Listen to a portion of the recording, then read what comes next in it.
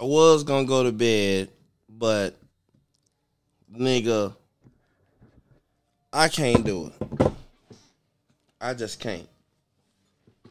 Niggas down here selling R.Kelly shit, then winning the motherfucking Trump and then stole R.Kelly's money. Nigga, you just set this man up. You over there talking about me like I'm a lion. Nigga, you gave me $2,000.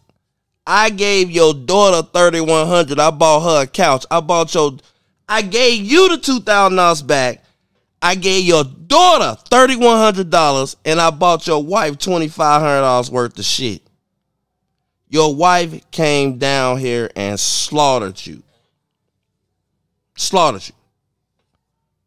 Told me you was a no good piece of shit and to get out now.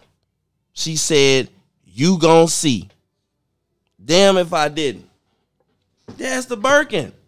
Nigga was down here, had me riding around going to pawn shops and shit. Riding around going to pawn shops trying to sell R. Kelly shit. Man, this nigga ain't shit. Y'all crazy. I got all that nigga text messages. I got the text messages when she was at the fight.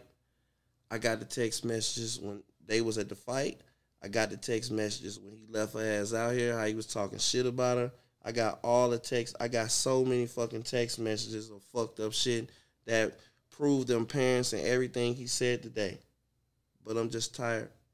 I've been